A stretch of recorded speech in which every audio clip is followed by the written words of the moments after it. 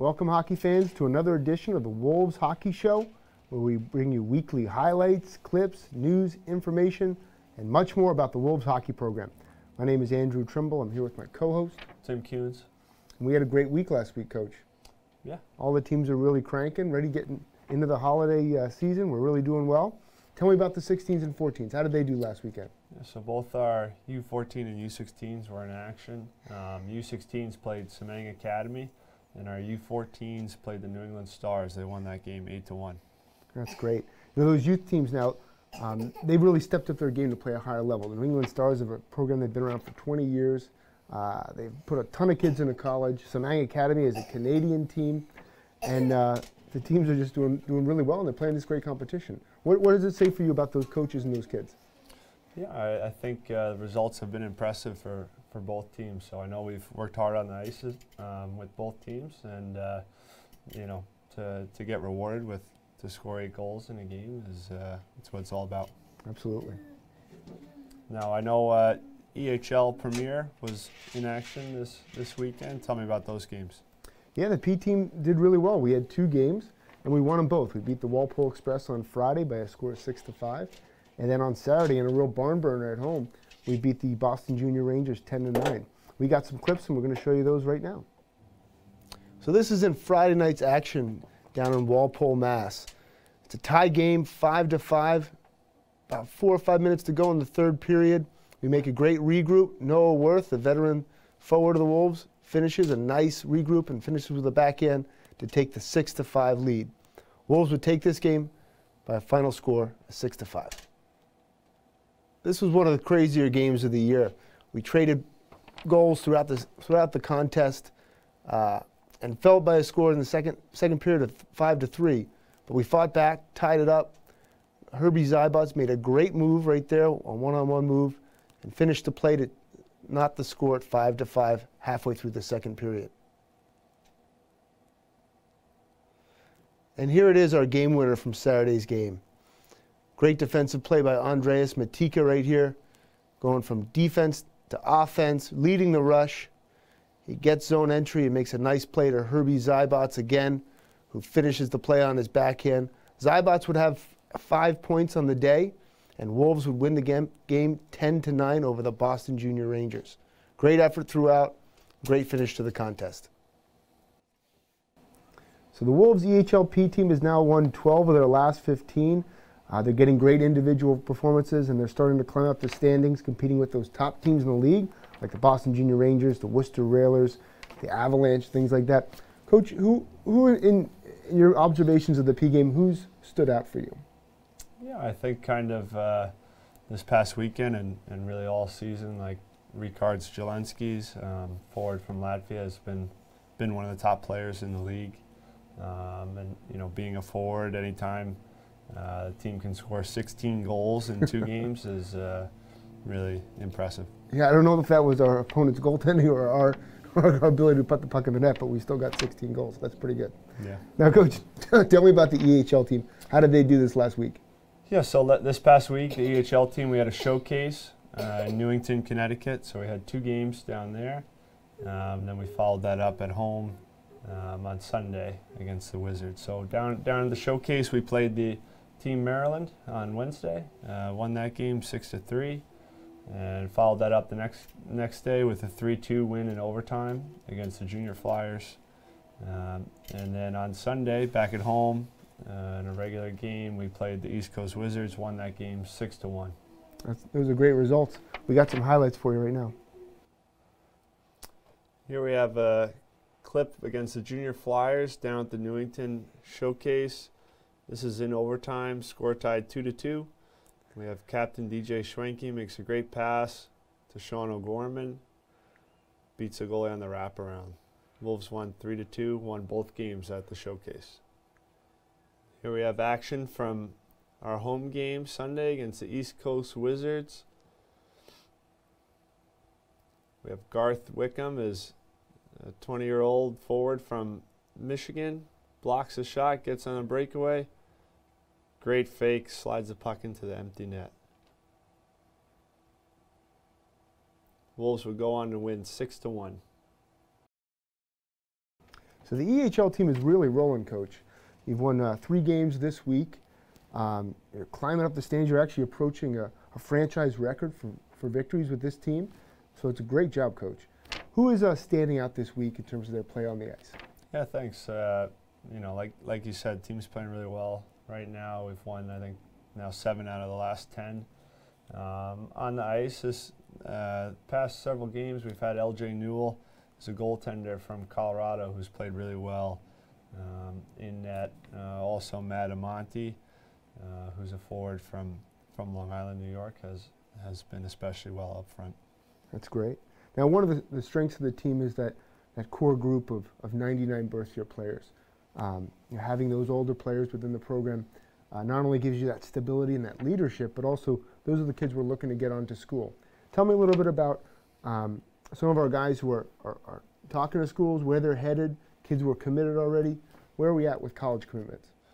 Yeah, so I think, like you said, the 99 birth year, all those players get a lot of interest from college programs. One player, we have Robbie Hake, is already committed. He's going to play at SUNY Morrisville, at Morrisville State. And then a lot of guys I know we've mentioned on the show before have a lot of interest from schools, and I think we'll have some commitments here in the next couple weeks. Guys like DJ Schwenke, Jack Loran, Matt Amonte, Tom Condon, all those guys should be picking their college choices here soon. That's great. You know, we bring these players from all over the country, all over the world. They come into Laconia here in the Lakes region, and they're looking for that opportunity to play on in college. And it's fun to see that process of a kid coming into the program, playing hockey, developing, getting better, getting coaching, and then getting a chance to see these different schools here in New England. You know, a kid like Robbie Hakey's from New York. He's going to be going to a New York school. But a kid like DJ Schwenke's coming from Colorado, and he sees all these East Coast schools. It's a pretty remarkable opportunity. Yeah, I think part of it is playing in the Eastern Hockey League. In our league, most of the teams are located in New England, which is where the majority of college hockey programs are located as well. So it's an ideal opportunity for someone who wants to play in front of college coaches. Absolutely. Speaking of kids who are looking to get on to college, we have an interview coming up here with Jack Ennis, who's a kid we're going to look to get on to school in a couple of years, right, Coach? Yeah, absolutely. Great. Welcome aboard, Jack. All right, with me now is Jack Ennis. Jack, why don't you tell me a little bit about yourself, where you're from? I'm Jack Ennis. I'm from Rosendale, Massachusetts, in Boston. And my first year here with the Wolves. And that's about it. Great. So, Jack, why don't you tell me a little bit about your hockey career, where you started playing and where you played last year? Started playing in my hometown, a town team, Parkway Hockey. And then later I played with the Boston Bandits, the Boston Junior Terriers, and the Greater Boston Junior Bruins. And last year I played high school at Catholic Memorial High School in Boston. You had a brother who played hockey as well? Yes. My older brother Jimmy played college hockey at UMass Boston. Great. So Jack, tell me what kind of led you to playing for the Wolves and the reasons you decided to come to Laconia? I've known the Laconia area a little bit, come down here for summer vacations and stuff. I've heard about the Wolves. I reached out to Coach in the middle of last season, and he had me come down and practice with the team, and I really liked it. I decided to play here. Great. Now, how's the experience been during the season? We're about halfway through. I know it's been a lot of time on the ice practicing, and about 25 games played. So, what's been your impressions of the program in this first half? Like a really hard-working team. It was a big jump coming from high school, playing against guys 2 years older, and the team's been really good. A lot of hard workers, good leaders. Now, what are some of your personal goals that you hope to accomplish while you're at the Wolves? I hope to play college hockey one day. That's why I'm here, playing, and yeah, that's my goal. And what do you want to study in college? Criminal justice. Okay. And so you're living here in Laconia. Why don't you tell me a little bit about where you're living, who your roommate is? I'm living with the Haynes family, and my roommate's Connor Cleese from Norway. And how is it living with Connor and the Hayneses? It's been a good time, a good family. Connor's a good kid, a lot of fun. Okay, and what do you think about the rest of the year going forward? I think Wolves right now sit in 5th place in the Northern Conference. What do you hope to accomplish here for the rest of the season? I think anything's possible for our team. We've proved it. We've beaten every top 5 team, well, except one. So we've beaten pretty much every top team in the league. So I think anything's possible. I think we can make it. I think we can take the championship. All right, Jack, thanks for joining us. Thank you. So that was a great interview with Jack Ennis. And it really reminds me of, Jack used to vacation up here. Now he's coming up and he's living here and he's developing his game to get on to college hockey. And he's living with a family, Deb and Mark Haynes, who are councilmen here in Laconia. It really shows how these kids, these people who live in the area really embrace these kids as they come and be part of the Wolves. Yeah, we've had Wolves staying with the Hayneses for several years here. And I know as a program we want to be involved in the community in a positive way. So really great to have a couple more players staying at that house again this year.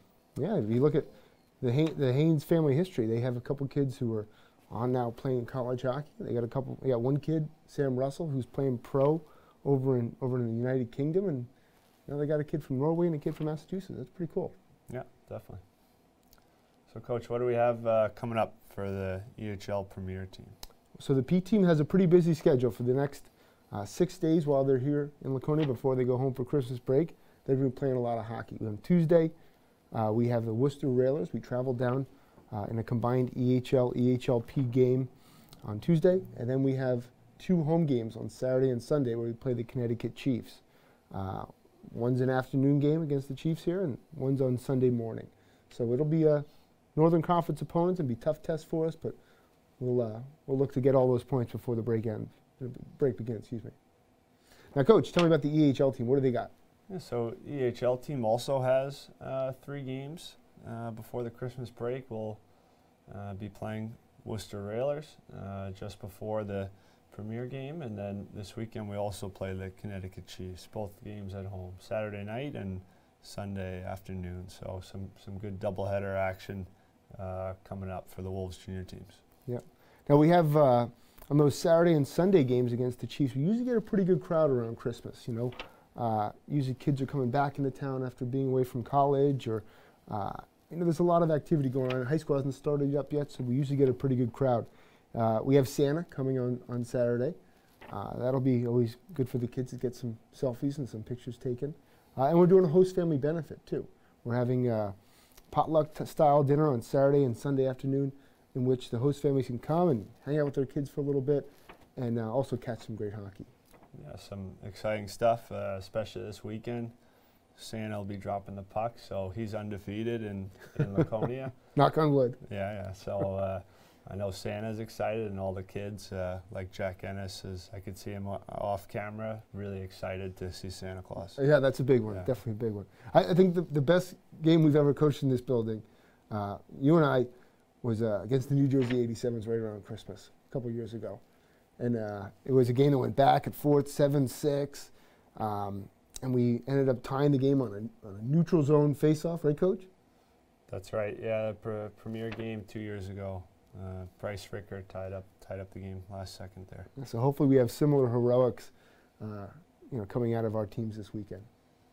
Now, Coach, we've had a lot of involvement with during the holiday season. We've had a ton of stuff going on with community interaction and different things where we're reaching out to the community and also trying to give back a little bit. One of the main parts of that program is our Learn to Skate stuff that we do.